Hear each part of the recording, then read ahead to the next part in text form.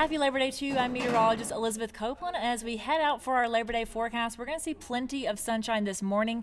Temperatures topping out right at 80 degrees for both Great Falls and the capital city. A little bit warmer out east, though, 86 in Jordan, 87 in Glendive and Miles City. And we'll stay warm through the rest of the day, but we're tracking a cold front that's going to move in later this afternoon, creating really breezy conditions. So 30 to 40 mile per hour gusts in Kalispell, 20 to 30 in Cut Bank and Havre, and those are going to really increase as we head through the day as well, even 30 to 40 mile per hour gusts in Lewistown later today. So we're going to track those as they continue to really ramp up here in the next few hours through this evening.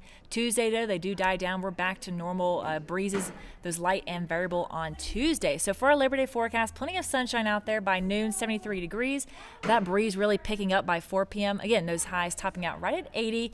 Those clouds continue moving in through the rest of the afternoon. We'll be cloudy by this evening, 74 degrees, but we'll stay rain-free for our Labor Day forecast.